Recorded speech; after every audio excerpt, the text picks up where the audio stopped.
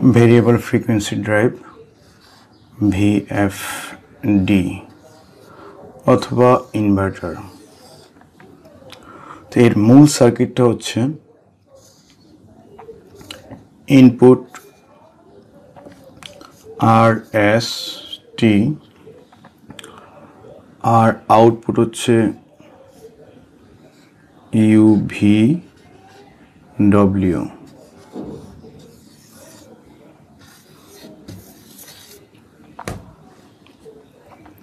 এখানে পজিটিভ এবং negative terminal রয়েছে ডিসির জন্য। এছাড়া আরেকটি মেজর যে বিষয়,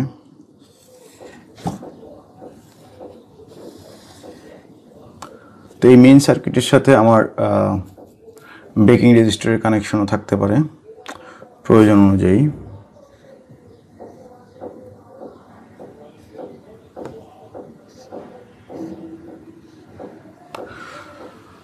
সো RST হচ্ছে ইনভার্টারের ইনপুট এবং UVW হচ্ছে ইনভার্টারের আউটপুট। এখানে ডিসি পজিটিভ এবং নেগেটিভ টার্মিনালের সাপেক্ষে আমরা RST এবং UVW, RST মূলত হচ্ছে কনভার্টার ইউনিট বা থ্রি ফেজ ব্রিজ রেকটিফায়ারের ইনপুট এবং UVW হচ্ছে IGBTর আউটপুট ইউনিট।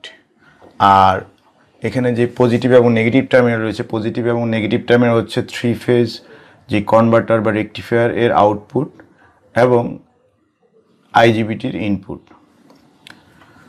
তো ইনভার্টারের ইন্টারনালি ওই অংশগুলো রয়েছে। এখন টার্মিনাল কানেকশনের ক্ষেত্রে আমাদেরকে যে বিষয়টি লক্ষ্য করতে, সেটি হচ্ছে রান কমান্ড। রান কমান্ড দেওয়ার জন্য নর্মালি ফরওয়ার্ড এবং রিভার্স কানেকশন যদি আমরা ধরি, ফরওয়ার্ড এবং রিভার্স, এর জন্য একটি কমন টার্মিনাল প্রয়োজন পড়বে, কমন বা পজিটিভ 24 ভোল্ট সিঙ্ক এবং সোর্সের জন্য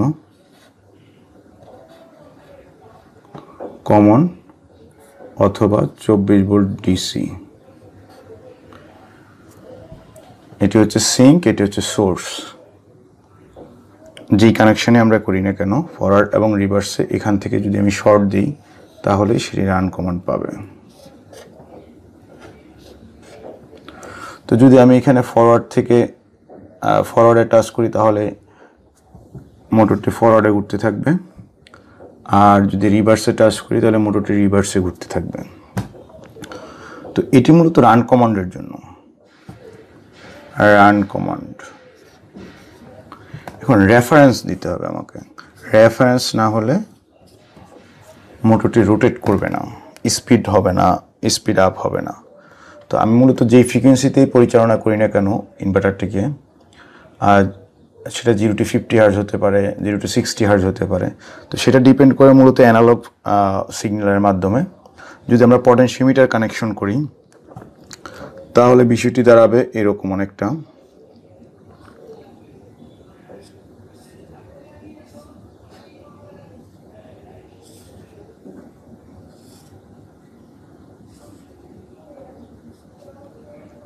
এটা হচ্ছে পজিটিভ 10 ভোল্ট আর এটা হচ্ছে 0 থেকে 10 ভোল্ট,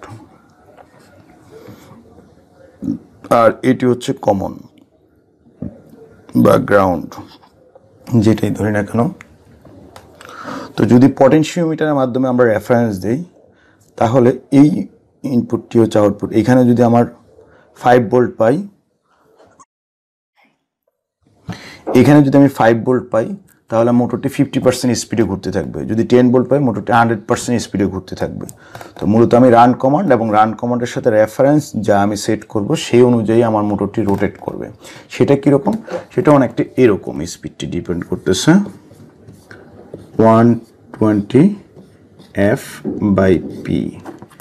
এখন আমার পোল সংখ্যা যদি মোটরের 4 হয়, 120 ফ্রিকোয়েন্সি যদি আমি 50 দেই তাহলে কি হবে? 1500 RPM সে ঘুরতে থাকবে।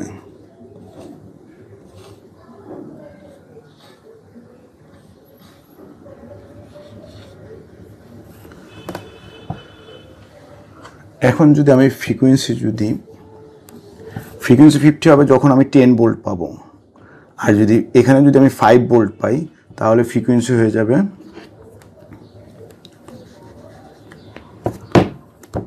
25, তাহলে আমাকে কি করতে হবে, তাহলে হচ্ছে সে অনুযায়ী আমার আরপিএমও 50% কমে যাবে।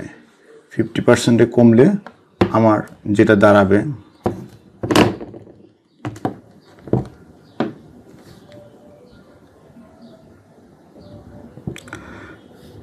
750 আরপিএম। তো মূলত এই আরপিএমে আমার ঘুরতে থাকবে। তো এটা ডিপেন্ড করতেছে মূলত হচ্ছে আমার 0 to 10 ভোল্ট যেই সাপ্লাই দিচ্ছি রেফারেন্স হিসাবে, সেই রেফারেন্সের উপরেই মোটরের রোটেশন বা স্পিডটা বাড়তে থাকবে পার মিনিটে। যদি আমার 50 হার্টজ হয় তাহলে 1500 আরপিএম, আর যদি 25 হার্টজ হয় তাহলে 750 আরপিএমে ঘুরতে থাকবে। এখন এই পটেনশিওমিটার ছাড়াও যদি আমরা এইচএমআই বা পিএলসির মাধ্যমে, পিএলসির অ্যানালগ সিগন্যালের মাধ্যমে কন্ট্রোল করতে চাই মোটরের স্পিড, সেক্ষেত্রে হচ্ছে আমার আরেকটি কানেকশন প্রয়োজন পড়বে, সেটা হচ্ছে 4 to 20 মিলি এম্পিয়ার।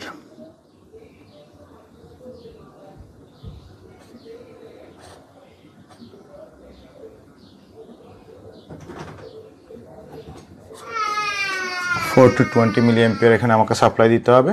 এই 4 to 20 মিলি এম্পিয়ারের মাধ্যমেও আমরা কারেন্ট রেফারেন্স হিসাবে এটাকে যদি আমি সেট করি, এটি হচ্ছে কারেন্ট রেফারেন্স। এই কারেন্ট রেফারেন্সের মাধ্যমে আমরা মোটরের স্পিডকে কম বেশি করতে পারবো। যখন 4 থাকবে তখন হচ্ছে 0 স্পিডে, আর যখন 20 মিলি এম্পিয়ার তখন ফুল স্পিডে মোটরটি ড্রাইভ করবে। তো মূলত রেফারেন্স হচ্ছে দুইটি অপশন, একটি হচ্ছে কারেন্ট রেফারেন্স আর একটি হচ্ছে ভোল্টেজ রেফারেন্স।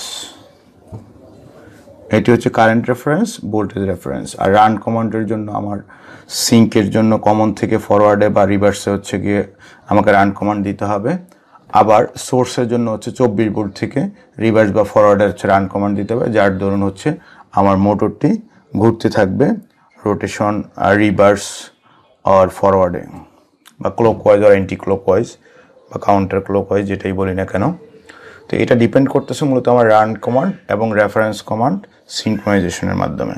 শুধু রান কমান্ড দিলেই আমার মোটর ঘুরবে না, সেক্ষেত্রে আমার রেফারেন্স প্রয়োজন পড়বে। আবার শুধু রেফারেন্স হলেও মোটর ঘুরবে না, তার জন্য আমাকে রান কমান্ড দিতে হবে। তো এই হলো মোটামুটি হচ্ছে ইনভার্টারের basic controlling system.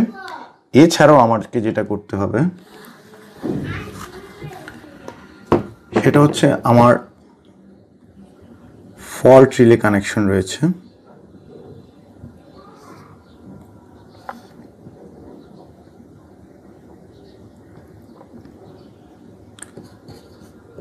RA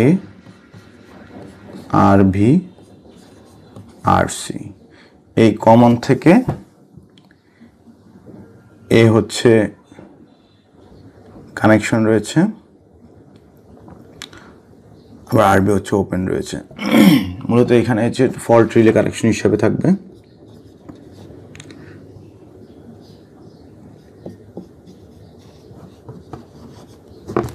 fault relay connection.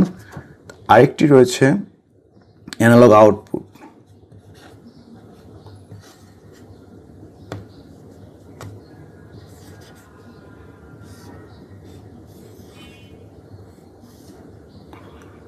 আপনি যদি ভোল্টেজ বা স্পিড দেখতে চান সেক্ষেত্রে হচ্ছে অ্যানালগ আউটপুট কানেকশন দিতে পারেন, যেটা হচ্ছে আমরা যেমন স্পিড দেখার জন্য মোটরের পাম্পের স্পিড দেখার জন্য আমরা হচ্ছে বিভিন্ন মেশিনে স্পিড মিটার লাগিয়ে থাকি। তো সেটির জন্য মূলত হচ্ছে আমার এই কানেকশনটির প্রয়োজন পড়ে। এটা হচ্ছে অ্যানালগ আউটপুট। এই অ্যানালগ আউটপুট হচ্ছে আমার পাম্পের স্পিডকে দেখার জন্য মূলত ইউজ করা হয়ে থাকে। তাহলে এটি হচ্ছে অ্যানালগ আউটপুট, আর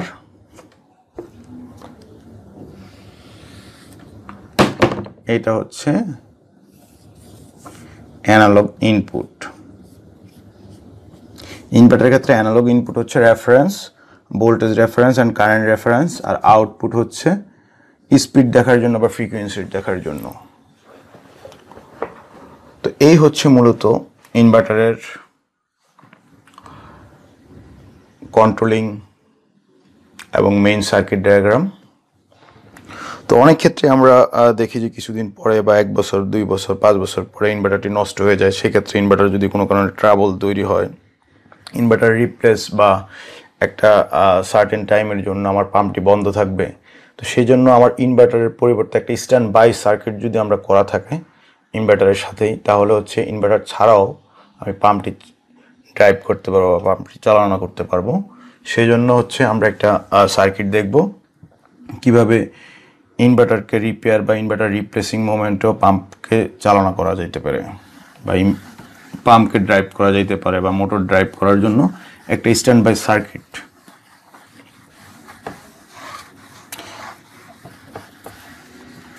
মূলত স্ট্যান্ড বাই সার্কিটটি তৈরি করা হচ্ছে ইনভার্টারের পরিবর্তে ইনভার্টার যখন প্রবলেম বা রিপ্লেসিংয়ের জন্য কিছু টাইম যদি প্রয়োজন হয় সেই ক্ষেত্রে যাতে হচ্ছে আমার পাম্পটি ড্রাইভটি চালু রাখা যায়। তো সেক্ষেত্রে হচ্ছে আমাকে যেটা করতে হবে,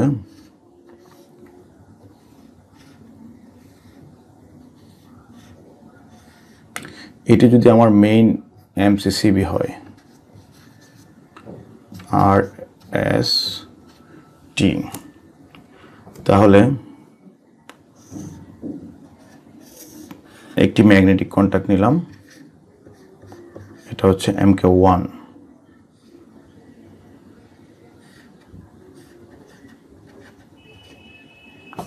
আচ্ছা, এটা একটা VFD,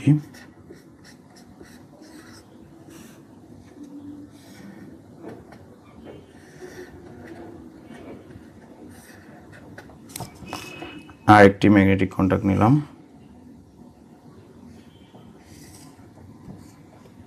MK2,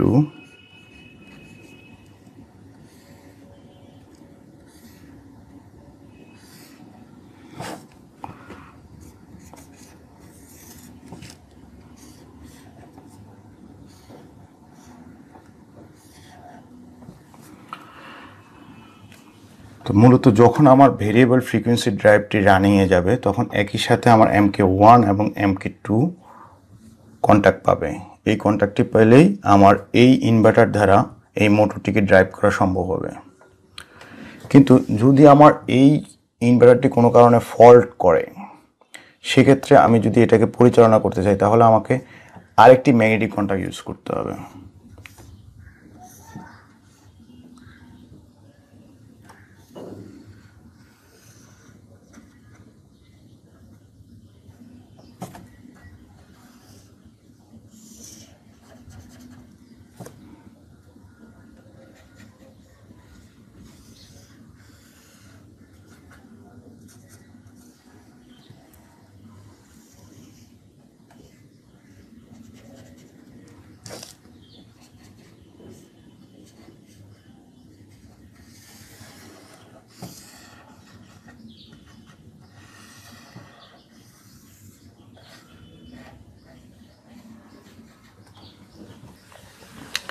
এটা হচ্ছে MK3। মূলত স্ট্যান্ডবাইয়ের জন্যই আমার এই ম্যাগনেটিক কন্ট্যাক্টটি ইউজ করা হচ্ছে। আচ্ছা, যখনই আমার ভেরিয়েবল ফ্রিকোয়েন্সি ড্রাইভটি কোনো কারণে অফ রাখার প্রয়োজন পড়বে, সেই একই সাথে হচ্ছে আমার MK1 MK2 অফ থাকবে। কন্ট্রোলিংটি এভাবেই করতে হবে। আর MK3 অন হবে, পাম্পটি চলতে থাকবে বা মোটরটি চলতে থাকবে। তার মানে হচ্ছে আমার যখন ভেরিয়েবল ফ্রিকোয়েন্সি ড্রাইভ আর রিপ্লেসিংয়ের প্রয়োজন পড়ছে বা ভেরিয়েবল ফ্রিকোয়েন্সি ড্রাইভ কোনো কারণে ফল্ট ক্রিয়েট করতেছে, সেজন্য মূলত আমাকে স্ট্যান্ড বাই সার্কিটটি তৈরি করতে হচ্ছে।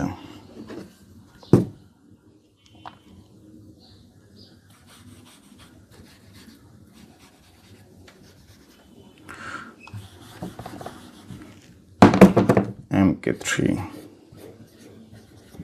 আচ্ছা, যদি এখন সার্কিটটা যদি আমাকে দেখাতে হয়, সেক্ষেত্রে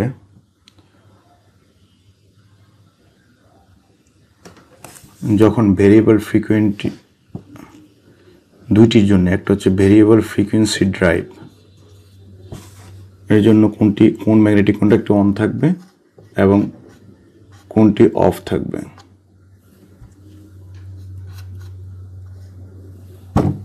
আচ্ছা, যখন VFD চলবে তখন হচ্ছে mk1 এবং mk2 অন থাকবে আর mk3 হচ্ছে অফ থাকবে। আর যদি আমি স্ট্যান্ড বাই পাম্পটি পরিচালনা করতে চাই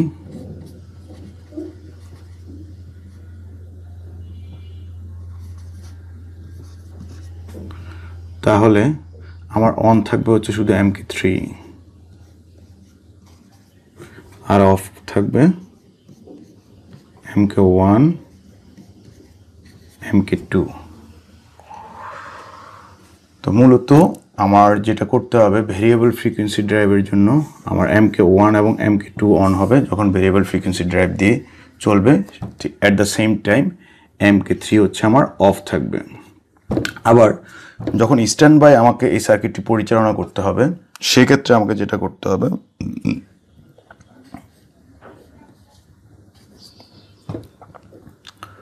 যখন স্ট্যান্ড বাই পরিচালনা করতে হবে তখন mk3 শুধুমাত্র অন থাকবে, mk1 এবং mk2 ক্লোজ বা অফ অবস্থায় থাকবে। That's mean circuit open. তো এইভাবে মূলত আমরা একটা ইনভার্টারের পরিবর্তে পাম্পকে ইনভার্টার রিপ্লেসিং মোমেন্ট বা ইনভার্টার সমস্যা হলেও যে কোনো পাম্পকে পরিচালনা করতে পারবো।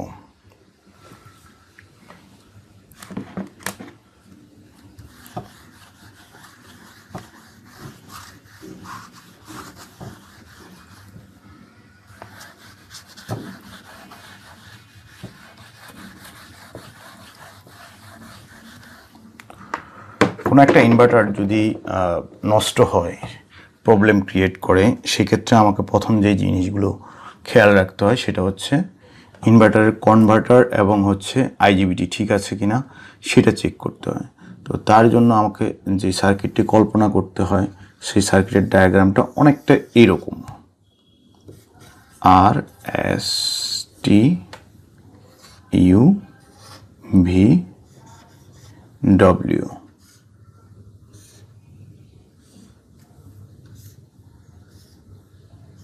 আচ্ছা, আর পজিটিভ ডিসি পজিটিভ,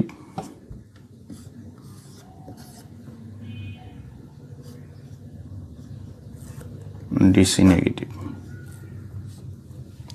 যে কোনো একটি ডিজিটাল মাল্টিমিটারে ডায়োড অপশনে রেখে আমরা মূলত মিটারের রেড